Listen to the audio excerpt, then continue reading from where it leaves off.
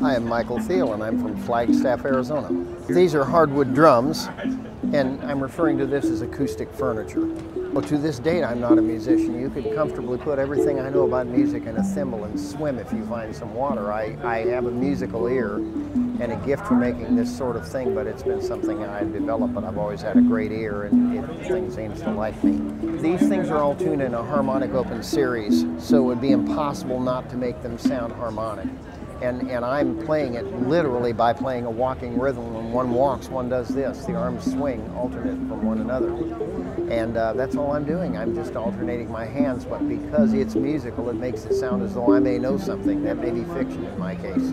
But if you're going to approach this to play it, the easiest thing to do is just relax and pretend that you're walking. And suddenly you'll be playing it quite well, because there aren't any particular techniques or skills that are involved above and beyond that. Price range, generally speaking, is from about $175 to around $995, with perhaps 12 to 15 stops along the way. Yeah, we've done work that's been recorded by Paul Simon, Kenny G, Ben Harper, Steve Miller, and many others. The vast majority of people find it fascinating, and they find it cool. And they enjoy the sound, and they might find it relaxing. And for me, it strictly is a relaxation device, because I don't play any music. I really don't know much about music.